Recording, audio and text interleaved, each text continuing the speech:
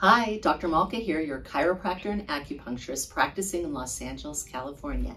And in this video, I'm going to tell you how my husband decreased his blood pressure without medication.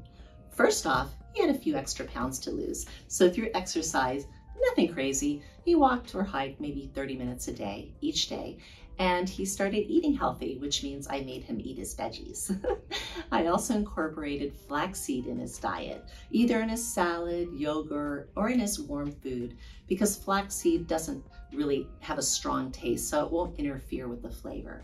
There are several vitamins that are found in the following foods that can be helpful to decrease blood pressure also. And I'm going to list these at the end of the video. So foods that are high in vitamin C, like kiwis, citrus, broccoli, and strawberries. Foods high in vitamin E, like almonds, peanuts, avocados, and wild-caught salmon.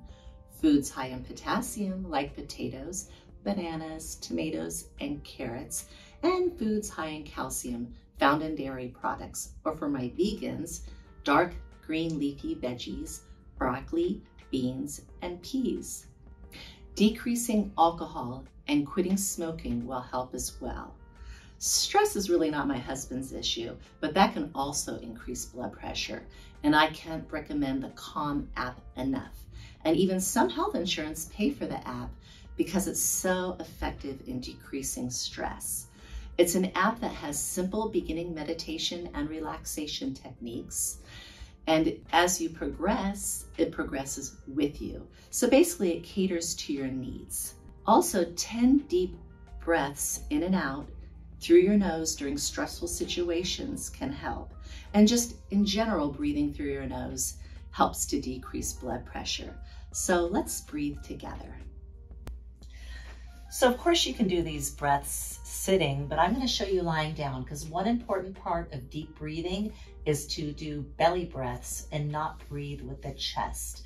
So, you know, we live in a culture where you suck your tummy in to look thin, and then we end up being chest breathers. So we're going to change that up a little bit. So what I want you to do is put your hand on your chest and one hand on your belly, and you're going to breathe in through your nose and out through your nose. And you're going to focus on just rising your belly. So you can even hover your hands above your belly about 1 inch and then breathe in, touching your hand, and breathe out. Breathe in. And I'm going to do this for a minute with you, and breathe out. Breathing in. And breathing out.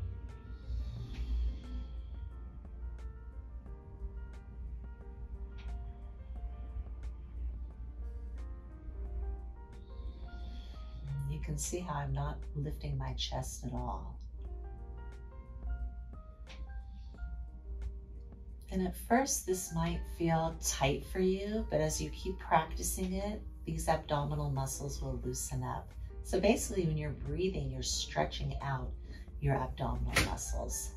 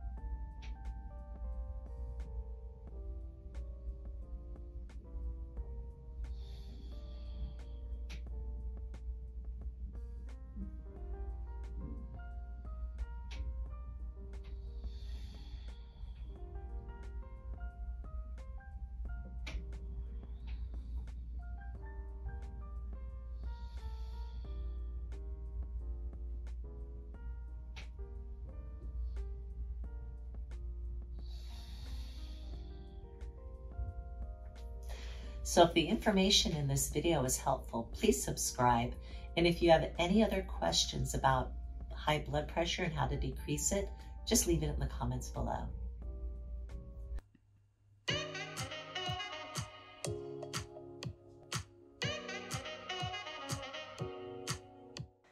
We will be launching a new YouTube video every Wednesday and Friday at 3 p.m. and I'll be available for any questions you have or suggestions for future videos.